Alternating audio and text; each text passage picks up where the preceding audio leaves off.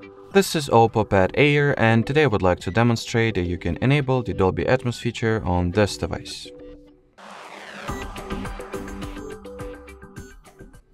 So first and foremost, you will need to launch the Settings app, then open the Sound page.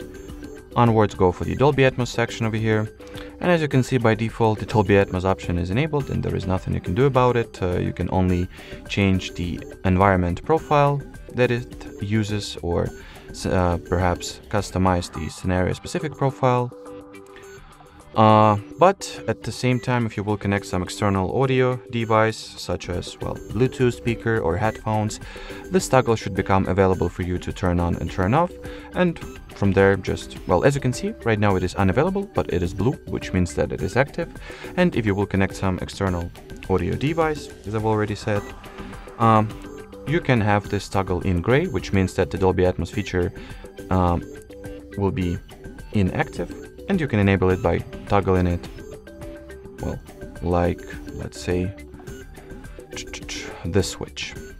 Alrighty, so that will be it for this video, guys. Thanks for watching, thanks for your attention, and bye-bye.